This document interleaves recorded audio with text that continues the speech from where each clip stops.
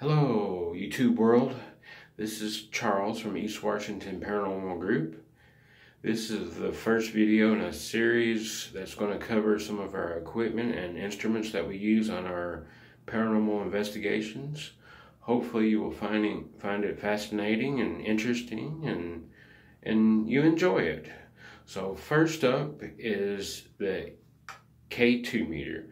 It reads and detects fluctuations in the electromagnetic field.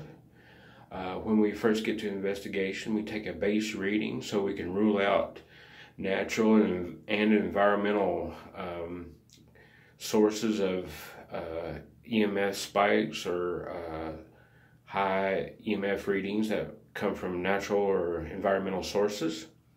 So that way we won't be fooled into thinking it's possible paranormal activity when in reality it's the TV or refrigerator.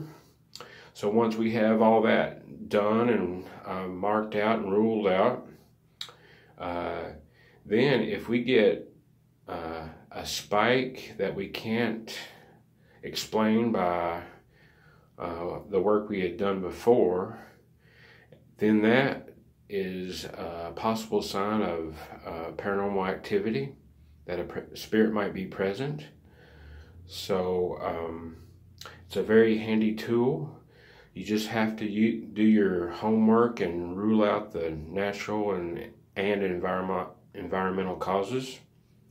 So I hope you enjoyed this short video, and we will see you in part 2. Thank you.